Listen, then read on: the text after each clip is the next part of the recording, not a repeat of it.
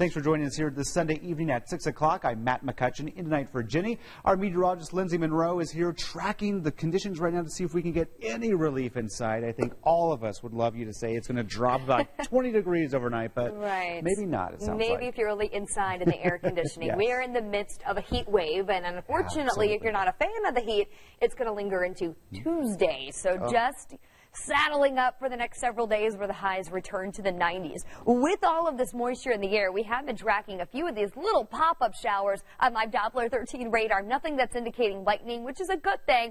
Could put a very, very brief damper on any outdoor plans over the next few hours. Noblesville, this is just south of the Noblesville intersection there with Fishers. You can see just a little bit of moderate rainfall where we have some of those darker colors on the radar. That orange and red that shows up could be a brief, moderate to heavy rainfall. Getting ready to move into Alexandria just south of Elwood. This is going to take us closer to Delaware County, just to the north of Anderson.